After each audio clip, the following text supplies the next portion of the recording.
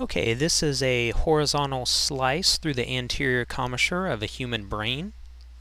And the first structure I'm going to point out is this one right here, which is the hippocampus, this seahorse shaped structure. The hippocampus is a part of the limbic system and plays a role in memory processes.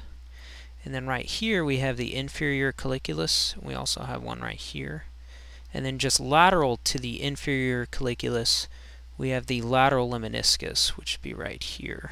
And the lateral lemniscus contains axons with sound information terminating in the inferior colliculus.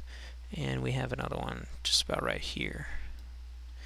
And then we also have the spinothalamic tract right here, which is carrying a bundle, well, it is a bundle of fibers carrying information about pain and temperature originating from the spinal cord, and it's taking it to the thalamus. And we also have that over here, right here. And then we have the medial lemniscus, which is about right here. And the medial lemniscus is also a bundle of fibers originating from the brainstem, carrying information about proprioception and light touch to the thalamus. And then right here we have the red nucleus. We have another one right here. And then right here we have the ocular motor nucleus. And the ocular motor system is used for pupillary constriction, dilation, and keeping the object centered on the fovea. Okay.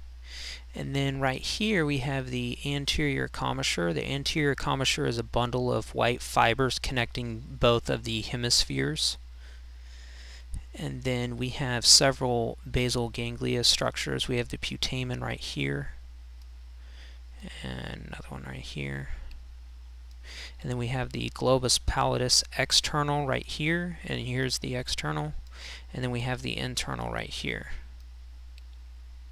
Okay, and then we see a little bit of the fornix right here, and a little bit of the fornix right here as well. Okay, and then we have the subthalamic nuclei, which is located right here.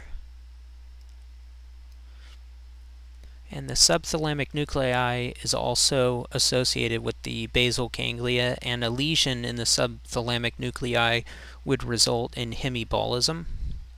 And then up here we have the caudate nucleus. You can see just a little bit of it. And then we have the lateral ventricles right here. And then we have the internal capsules right here. Right there.